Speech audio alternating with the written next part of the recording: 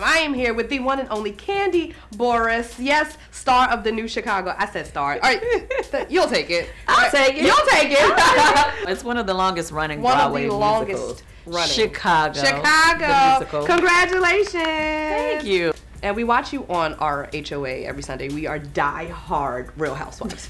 It's so good. You are like right now in the headlines. You and Kim Zolciak. Oh my God. I don't even understand what happened to the tardy for the party. Y'all were partying a few seasons ago, and now we stopped partying a long time ago. Seasons ago. It's been more than a few seasons. She left how many years ago is that? Because Tardy for the Party was like one of my first or second year on the show. I've been on 9 seasons straight now. Yes. And you mentioned that in one of the tweets when you were clapping back, like, this is the house I built, and then she clapped back. No. I said, this is my house, she a visitor, and I meant it. You know, a lot of people wanted to question, how could I say that? But at the end of the day, anybody who's holding the peach, it's our house. So it's Nene's house, it's Cynthia's house, it's Kenya, even Sheree, even Portia. You know what I'm saying? It's our house, you know what I mean? We've been going through the struggles over the last few years, and out of everybody, I've been the longest consistent peach holder out of anybody on our HOA. You do keep a peach, girl. I mean, I've been there since season 2. Yeah, I did not come from season 1. Oh, well. Yeah. But at the end of the day, Kim left years ago, and she's just coming back as a friend of the show. Yes. So it's not like I told a lie. Where's she has the lie? like a plum. It's not like quite a peach. No, it's not a peach. It's not nothing. You're not in the front holding the fruit.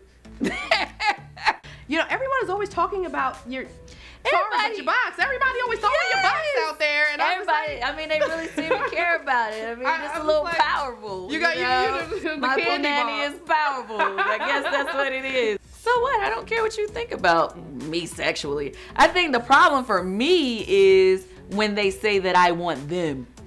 That's the problem for me. Which has been the narrative. Yeah, and I think that's when it gets kind of twisted because, like, you know, they want to make all kind of, like, stories about my sex life and what I have and haven't done, which I'm okay with that because, you know, I don't really care. Because you wouldn't hide it. You're a sexually open person. I know. I mean, I've already talked about everything on the show. But the thing is, just because I've done a lot of things does not mean I want you. At the end of the day, let's just be clear. Hashtag. I do not want Kim, never wanted Kim, never tried to get her box, never even gave her any signs that I would want her box, never even made a joke like I would want her box. So the whole thing is untrue. But get this, she texted me yesterday, and she texted me the day before, Spill that tea. to say that they edited her to make it seem like she said that.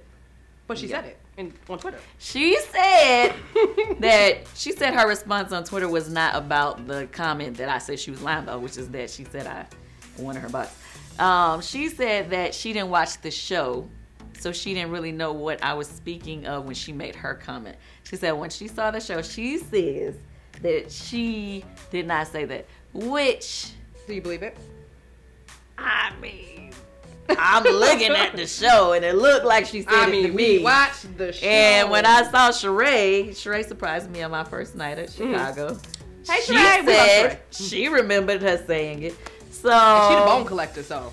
I don't know how many times they can keep talking about my sex life on the show. Apparently, it's the hottest topic out there, but because it is hot. I mean, and candy-coated nights.